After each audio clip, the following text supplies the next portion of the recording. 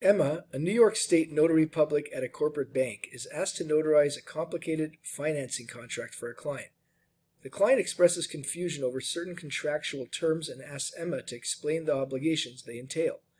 Considering the rules under New York law, what is the most appropriate response Emma should provide?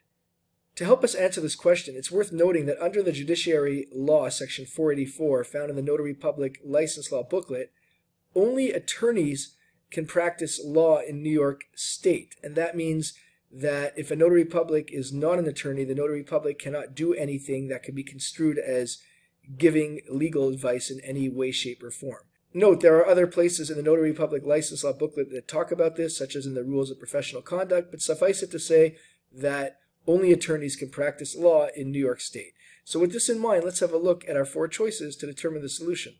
Choice A states, explain the terms to the client as clearly as possible to help them understand before signing. Now this is incorrect because this would run afoul of the law that we just read from, which states that only attorneys can practice law, and if the notary public is getting into explaining legal terms to the client, that could be construed as legal advice, and therefore choice A is not the correct solution. Choice B states, suggest the client contact a licensed attorney for clarification on any terms they do not understand. Now this seems to be a prudent course of action and therefore our solution, but before we mark it as such, let's have a look at the other two choices just to be certain.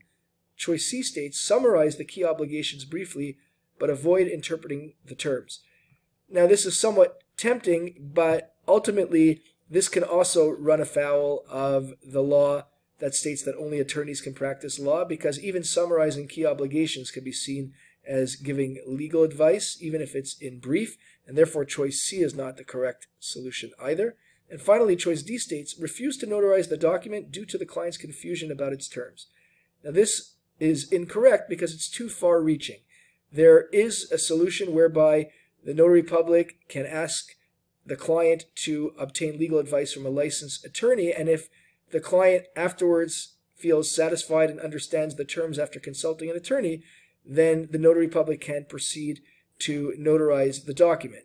Therefore, choice D is not the correct solution either, which indeed leaves choice B, suggest the client contact a licensed attorney for clarification on any terms they do not understand, as the correct solution.